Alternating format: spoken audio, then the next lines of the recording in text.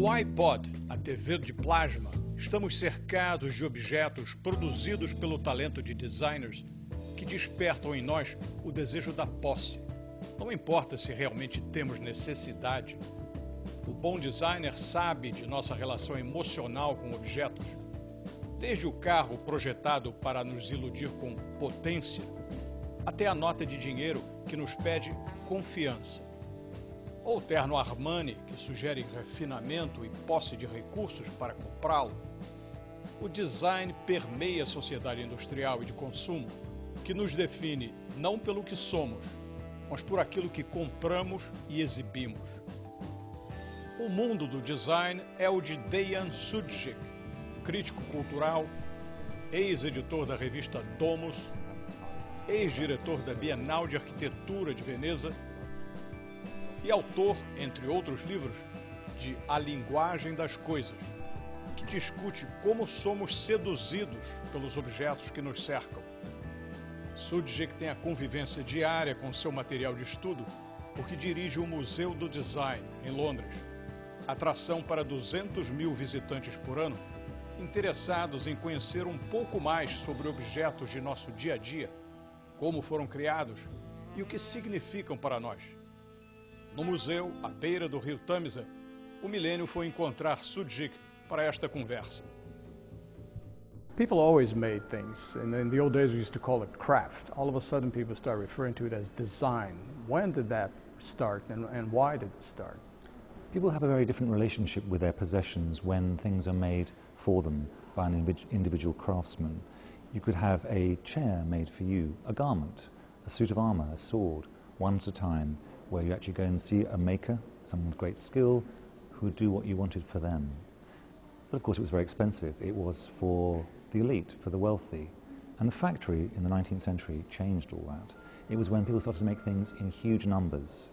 So the factory was expensive, but it meant, because there were so many things produced, that the object itself became cheap. And that's when the designer appeared, as someone to fill that gap between the factory and the user. And that's when design started to come so much more important than ever been before. As a concept and as a terminology. Yes. Yeah. You know, your book makes it very clear that we live in a consumer society, a society where we're more often defined by what we buy instead of by what we are. To what extent do you think design has contributed to that situation? People have always used possessions for complicated reasons. One can go back to the Middle Ages in Europe, and you would see people commissioning a suit of armour that they would never fight in, a sword they would never use in anger. They were made to look beautiful and extraordinary and elaborate, to be a sign or a symbol of people's power. And design is now being used in the same sort of way, to delineate an expensive car from a cheap one, to try and give you the visual clues to say something is special or not. And design, I guess, is a kind of, it's an ambiguous place. It's both about selling things, but also reflecting what people think about themselves. You also mentioned in your book that we accumulate more possessions than we actually need. Of course, we're talking about a segment of society. But what do you mean? People just buy things just for the sake of buying them and owning them? It's like an addiction. We are drunk on stuff. We are urged to buy more things. We are given that sense of pleasure when we actually go to a store and we have something beautifully wrapped and we're seduced into buying it, and then we put it away without using it. We buy possessions for our kids, toys, boxes for them that they never use. We buy gigantic kitchens that we never cook in. Everything is getting out of control. The spiral of consumption has become the primary role of the citizen, almost more than making. But does that affect poor people as well? Because a certain segment of society, of course, can afford to buy things that they don't even really need. But how about poorer people? Are they victims of the design pressure as well? One could see this as manufacturing want and creating that sense of exclusion, that if you can't have something or if you can't afford something, then you're in some way a second-class citizen, which is terrifying. But of course one could also say that definitions of poverty keep shifting too. In Europe, there was an idea once that having a TV was a luxury, having a refrigerator was a luxury. It's now absolute minimum.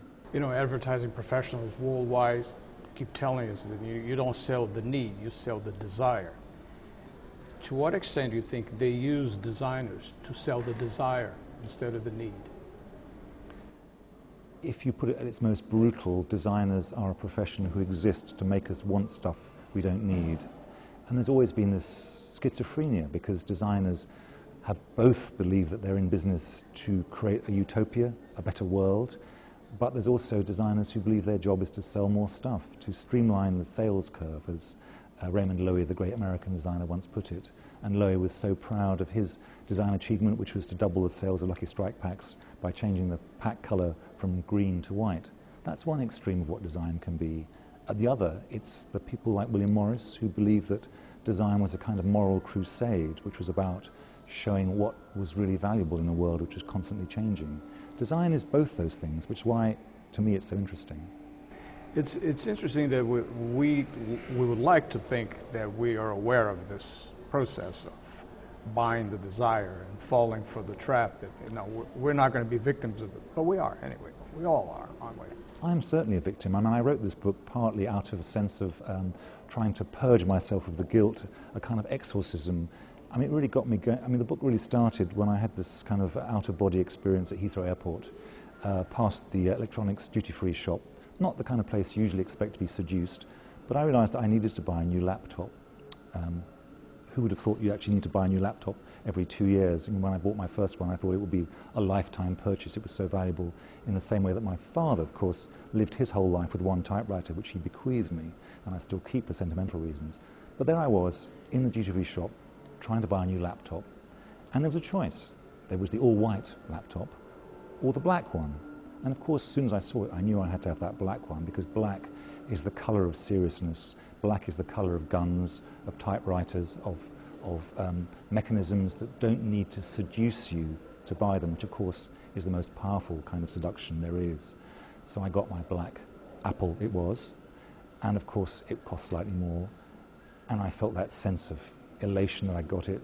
But as soon as I got it out of the box, my eyes were opened. I suddenly realised that though this was the most perfect, rational, all-black laptop computer, it had a white power cord. And suddenly it all started to go sour. And then, of course, as I started to use that machine, I realised that though it looked beautiful, designers still haven't really quite come to terms with the fact that humans have skin, and skin, when it touches mechanical objects, starts to leave greasy traces. And so my perfect utopian object very quickly was covered in crumbs, in dandruff, in grease, and this wonderful object suddenly started to look really sick. And that's a factor which wasn't always the case. There was a time when our possessions grew old gracefully. Compare that experience to the kind of Nikon that cameras used, the kind of Nikon camera that photographers used to use back in the 60s. They were made of brass with a black paint layer, which, as it got older and was used, started to chip away to reveal little traces of the bronze underneath. It got better as it got older, like a great pair of denim jeans. The stuff we make now is designed to wear out so fast that we feel that we need to buy a new one every 2 years. One sentence you mentioned in the book that caught my attention was that you said that design is used to make things that are cheap to produce seem expensive. That's the impact of mass production, that you spend a lot of money on a machine to make something in very large numbers. So each thing that you've made is rather cheap, which is the exact opposite from the way that things used to be, that a craftsman would spend a great deal of time making something very precious. Compare a mass-produced car, a Ford or a Volkswagen, to a Bentley or a Rolls-Royce. The Bentley is made in hundreds. The Ford or the Volkswagen is made in hundreds of thousands. So of course, objectively speaking, the mass-produced car is a better car because it's actually got much more chance to actually use new technologies, to have many more people making things for it. The luxury car is made by hand, and it's really used to actually using visual tricks to make you feel it's actually worth the cash. And where does the question of beauty come into the picture? Is good design supposed to create beauty, or is it just, it's just enough to offer a solution for use? Does it have to have beauty? Well, the idea that truth is beauty is a kind of ancient philosophical position which goes back through people like Keats to kind of the Greeks. There is a sense that if you actually, if a designer analyzes a problem carefully enough and comes up with a functional, correct answer, then it will automatically also be beautiful. Now, I find that quite hard to take because you're never quite sure what function really is. Is the function of a car to get you from A to B, or is it to impress your girlfriend? Is the function of a suit to keep you warm or dry, or is it to make you feel good? Those are both kinds of function. They're emotional functions as well as practical functions. When we look at what a painting, be it from Michelangelo or a struggling artist, we don't ask, what is this for? We just take it for what it is, for the beauty of it, for what it, the feeling we get from it. Does design, the object that is designed, does it have to have a goal, an objective? Does it have to be for something? There is an interesting tension between design and what we call art. I mean, art springs from religion and magic, basically, and even now it's still got that flavor. It's that sense of doing something which is part of a different world. And design is, one could say, cursed by the burden of utility, that there is something in all cultures that values the useless above the useful. If we think about it, most cultures have had an elite which is based on those who don't have to work, and a mass who do work to support them. And the elite show that they don't need to work by what they wear, how they conduct themselves. And that, I think, spills over into all forms of culture. So art has no utility, therefore it's seen as a higher prestige than design, which has utility. And so now we're in the kind of strange position where designers are busy trying to reinvent themselves, not as people who produce something useful, but who produce something which has some kind of other cultural flavour to it. The idea of a limited edition design, for example, has become very popular among certain circles, which is a very odd idea. It's turning a sofa into a piece of sculpture. But it does have to have quantity, right? When you're talking about design, you cannot talk about unique pieces of, can you, and still refer to it as a product of design. There are now designers who produce what they call limited editions. Mark Newson, for example, a very gifted Australian designer, produced something called the Lockheed Lounge, which is a piece of furniture which was made in an edition of 7, plus 3 artist proofs, which is a new concept for sofas, I would say, one might say second-hand showroom material. And one of those recently sold at auction for $1.5 million. It was like when Andy Warhol painted Campbell's soup. Here's a product of a design, which is the Campbell's soup, the can itself and the specific design. Then he paints it, and that product of design becomes, the product of art becomes a product of design. It's all mixed, isn't it? Well, you could say that Warhol was making art that was about design and the world around him.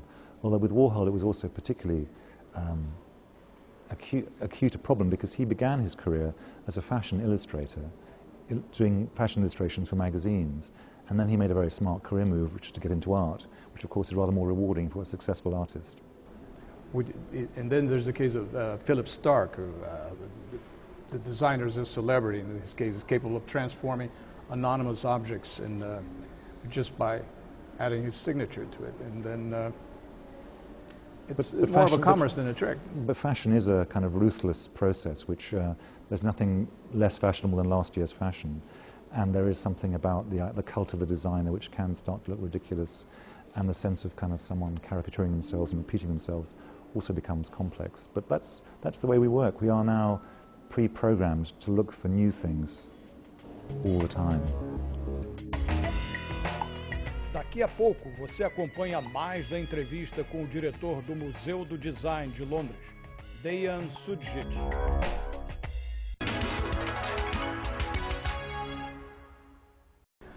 Are there creators in the area of design that excite you, that tell you something? To me, the most interesting designers are those who can operate on several levels at the same time, so that there is a sense of ingenuity in what they do and that they understand materials, but they also have some kind of conceptual grasp of what they're doing. I mean, someone like Ettore Sottsass, who sadly died a couple of years ago, but he was the Italian designer who designed Italy's first mainframe computer for Olivetti. When his previous experience had been little more than doing ceramic vases, he started Memphis, the group which sort of brought postmodernism to furniture and design, but was still making, in his studio at the same time, very business-like machinery. And I think someone who actually has both those strands in them are the most interesting ones to me. Geographically speaking, where are the important centers nowadays? Besides Italy, would you say New York, perhaps? It's become, I mean, design has become a global process in which people travel so much. One has to say that it's not so much Italy that's a centre for design as Milan, a city which attracts ambitious designers from all over the world in the same way that London does. And because manufacturing is now such a diversified process, people can operate from almost anywhere. I think those cultures which are interested in design are the ones which are looking towards a future economy, and one has to say that the next places one look at as centres for design would certainly be Shanghai, Sao Paulo, the places which are now moving into upscale manufacturing, that they've moved beyond the days of generic, cheap and cheerful copies of other people's originals into inventing their own brands and design and supporting their own design cultures. You seem to attach an emotional charge to objects. You say, for instance, that objects have gender. Of course, if you take the Latin languages, objects do have gender in them. A chair is feminine, and a book is masculine. But in English, you don't have that. But you still think there's an emotional attachment that separates male and female in objects. Look at the way that razors are designed to look masculine or feminine. You immediately know a razor, electric razor, which is designed for contact with a man's chin as opposed to a woman's leg. But why does the female one have to have soft curves and possibly pink, and the masculine one will be brushed steel, maybe with black dots on it? I mean, these are visual clues which trigger certain ideas and responses in our minds, perhaps because it's simply about familiarity, or is there something genetically modified in them? It's there. Design is also used to kind of suggest values, to make something look expensive. I mean, for me, the classic example is the design of a banknote, which is in some ways the classic conjuring trick of making a worthless rectangle of paper look like it's worth something, and not just worth something, but worth something in a specifically American, Brazilian, European, British kind of way. Look at a British banknote compared with a dollar bill. The greenback looks like it could have been designed as the label for a cigar box in the 19th century. It's green, the colour of money. It's got lots of very elaborate steel engravings showing portraits of inevitably men with lots of unnecessary facial hair. The British banknote sort of harks back to the 19th century in a different sort of way. Some cultures are more confident about themselves. The Swiss franc is bold enough to actually dispense with the usual typographic mannerisms and does it in a much more modern way. But the main thing is we need to trust that piece of paper with things printed on it, that it's got more than... Oscar Wilde once said, only a fool doesn't judge by appearances. So it's the appearance of a banknote is important also to build trust in it. It's worth more than paper. My family come from what was once called Yugoslavia, and I remember being particularly struck, even before the appalling bloodshed of the wars of Yugoslav succession had broken out, even before the Croats and the Slovenes had armies, they'd gone off to have themselves banknotes designed to show they were not part of the former Yugoslavia. Old Soviet bloc Yugoslavia, it had currency which was embellished with portraits of heroic workers and peasants, sheaves of wheat, power stations, scientists. And of course, the Croats made money look just like Deutschmarks with Baroque composers on them, or 19th century poets. You show who you are by what you look and by your insignia and how things appear. Move into another object that is more to do with my profession. Let's do with television. Discussions about television normally deal with the content. You know, what's shown on television, what effects it has on people. But you have focused on the object itself, the set, and the evolution of the set through the ages. So, in a way, you think that our relationship with that object, television, has changed with time? In the early days of television, the object itself was treated like a piece of furniture, faced in wood veneer, standing on legs in the corner of a room, perhaps like a household shrine. There was only one. maybe in the entire street, so it wasn't just the family came in to look at it. You know, groups of neighbours might come in to worship at this shrine. When it was switched off, it was hidden under some kind of cloth to actually protect its screen. And then suddenly, transistorization allowed it to leap off its legs onto the floor, which somehow created a less formal relationship. You weren't worshipping at the feet of the TV set, except that you were, because before the days of the remote, you had to actually get on your hands and knees to change the channel. Then the remote changes our relationship with it once more. We're now in a time where TV is everywhere and it's becoming more and more invisible. We still haven't quite worked out what to do with a flat screen, because a TV is not a picture, and yet the way that we now usually use flat screens is to pin them on the wall as if they were a picture frame with some terrible piece of cable dangling down the wall in front of it. We haven't quite worked out what to do with it yet. You used to be a critic of architecture for The Observer for many years, and you're still in touch with that world. And now you're here, director of the Design Museum. Where do these two worlds meet, you know, architecture and design? I've always tried to say that architecture and design and other forms of visual culture are part of the same world. The trouble is, most of those members of that world don't believe it, and there's a kind of cultural ghetto around architecture, around design, around art. And for me, the point of being a journalist and a critic was to try to communicate that design and architecture are too important to leave just to this priesthood. And the museum is also trying to talk about those things, to actually show that design is about everyday life. It's a way to understand the world around us. It's a question that, obviously, as you know, it takes a special significance in Brazil this year, because we've got the 50th anniversary of Brasilia, and people keep thinking, you know, what is that architecture? Is that design? Is that a combination of things? Is there architecture in the overall? Is it design for each building? Where does it all meet? Well, the building of Brasilia was undoubtedly a piece of creative direction by Sudjic, who one could say was an art director, nation builder, in the same way that's happened in other nations. One could say in Turkey, Ataturk created a modern state, moved the capital from Istanbul to Ankara, imported many European architects to build it. One could say that the Shah of Iran did that previously.